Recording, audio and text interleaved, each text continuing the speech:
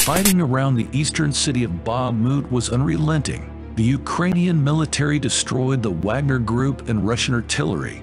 Fierce fight in the streets. Until a few weeks ago, the battle was waged largely with tanks, artillery, and mortars. But Bakhmut has increasingly become a field of urban combat, with every street and building in the suburbs and surrounding villages contested.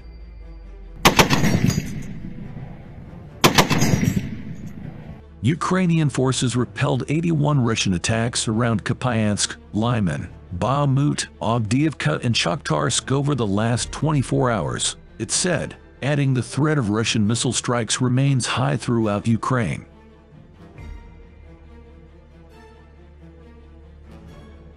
Russian forces, including fighters from the Wagner private military company, have edged toward the center of the city from the east, south, and north.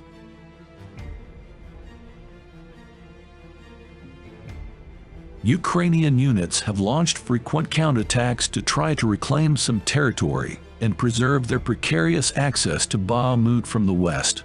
That access has become gradually more complicated as routes into the city have come under control of Russian forces.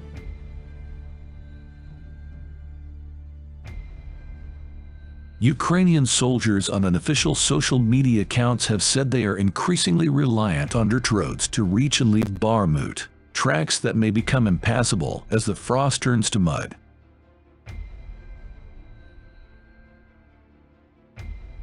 Russia aims to encircle Ukraine's troops. Rather than drive directly toward the city center, Wagner groups have sought to surround the city in a wide arc from the north. In January, the groups claimed the nearby town of Solder and have since taken a string of villages and hamlets north of Bakhmut.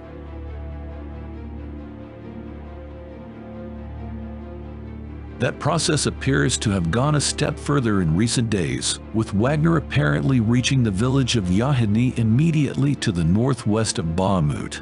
The village sits on a route that, until recently, was used by Ukrainians to get in and out of the city.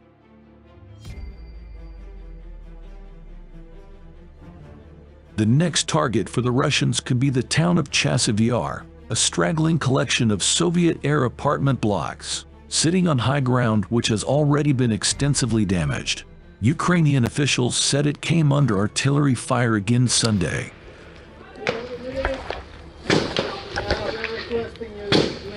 How long will Ukraine defend the city?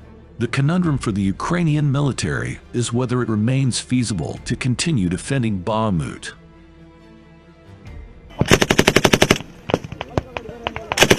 At the beginning of February, Ukrainian President Volodymyr Zelensky said, "No one will surrender Bakhmut. We will fight as long as we can. We consider Bakhmut our fortress."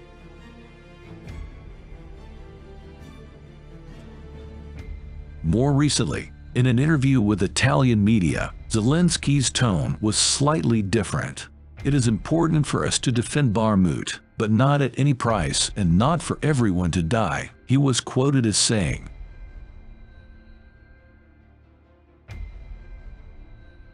If Bakhmut can no longer be held, it will be important to note where Ukrainians choose to draw their next defensive lines. The cities of Kostiantynivka and Kramatorsk are not far to the west of Bakhmut and have already registered an uptick in Russian missile attacks.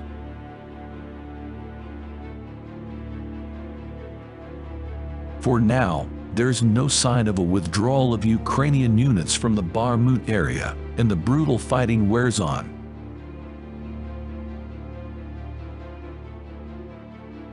The fighting around the eastern city of Bakhmut was unrelenting. The Ukrainian military destroyed the Wagner Group and Russian artillery.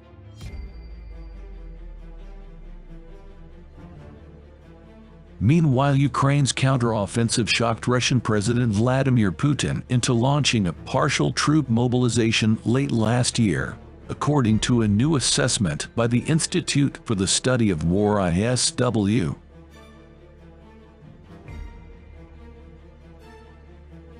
Putin ordered the mobilization last September following months of stagnation in the war against Ukraine.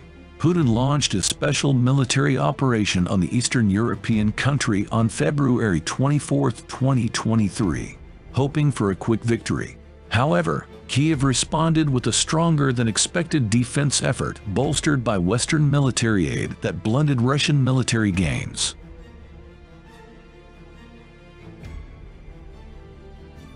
Following months of combat, Ukraine launched its own counteroffensive last fall, retaking thousands of square miles of formerly occupied territory in the eastern part of Ukraine from Russian control, delivering a major loss to Putin, as the Kremlin continued to face growing criticism over the handling of the invasion.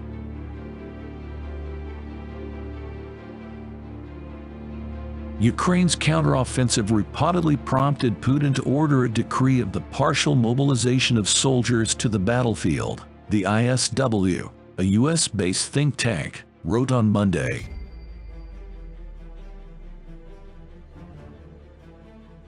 Putin's decree saw up to 300,000 soldiers called to fight against Ukraine, but was met with some resistance as Russians sought to avoid being called to fight in the war, which has reportedly seen a high rate of troop attrition on the Russian side, Ukraine has alleged.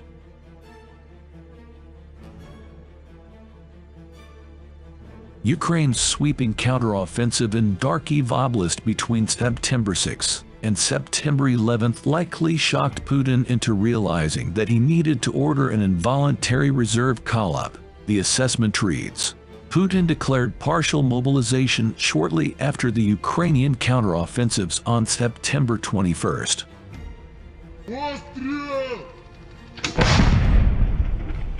The order came as Putin allegedly realized that irregular volunteer formations were not sufficient to defend Russian positions or conduct successful offensive operations, the ISW reported.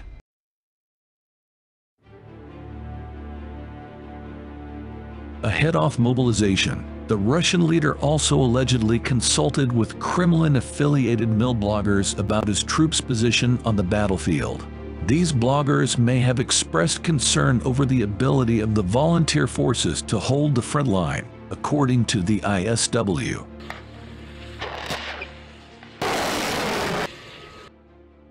Despite this counteroffensive, Russia's position in Ukraine remained stagnant as the war passed its one-year mark last week. The mobilization was criticized for being botched, with reports that drunk soldiers were called to the front lines in Ukraine.